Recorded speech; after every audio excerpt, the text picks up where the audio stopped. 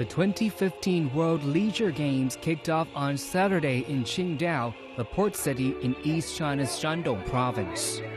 As a worldwide sports event that aims to promote outdoor leisure activities among people of all ages, this year's games attracted more than 16,000 athletes from about 92 countries and regions. International events include sports climbing, freestyle roller skating, street dancing, electronic sports, marathon, dragon boat racing, chess, martial arts, and beach volleyball.